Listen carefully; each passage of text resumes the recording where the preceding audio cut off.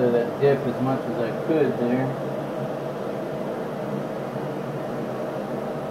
I'm not quite sure. I know what you're doing, but if you grind that down and it's not lined up with my hood, do you really think I'm going to be satisfied? No, we're just making the opening even. When I was here last time, the back was 30 inches and the front was only like 29 and 7/8.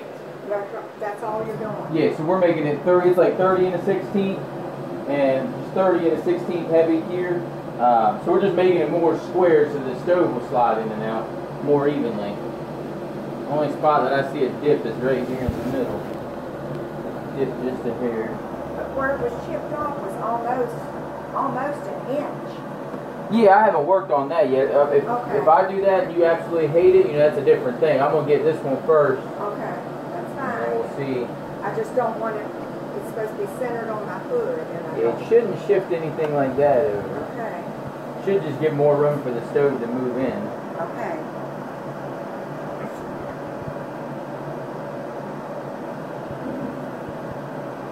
I'm going to get all the color back in it. I'm just checking the roll and that dip.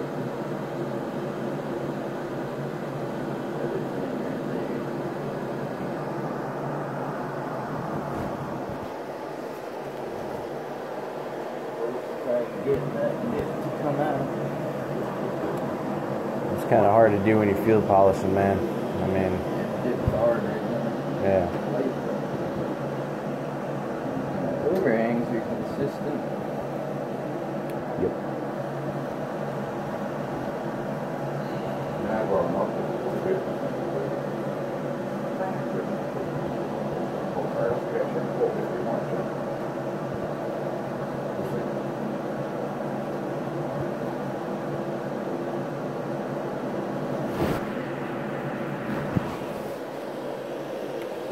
What do you think, Clyde? Close so I can get that be square with doing it in the field.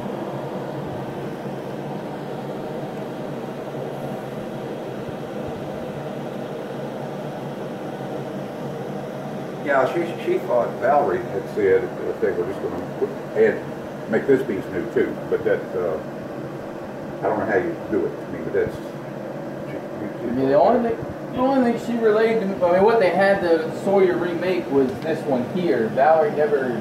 Okay, she never mentioned anything to the Sawyer about remaking this one, if that's what she did say. Well, maybe I misunderstood, but I thought that's what she said. Maybe she did. She mentioned that to remake this one, and I gave the new measurements, and then remake that splash. That thing I forgot in the shop. I just told my boss I was going to try and feather this as close to square, as we could get them, so the stove would slide more in and out. Well, the stove slid in and out. Well, slid in and out, but we had that big gap at the back. Yeah. Because that part of the stove is the 29 7/8 or whatever. Now it matches.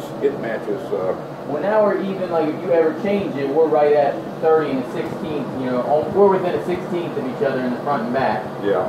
So if you ever change it out and you don't have one identical, you're not going to have huge gaps or tightness or anything like that. I'm going to get your color and everything back on this little appliance edge over here. You want to grab that ager for me? Mm-hmm. Still in the same place with okay.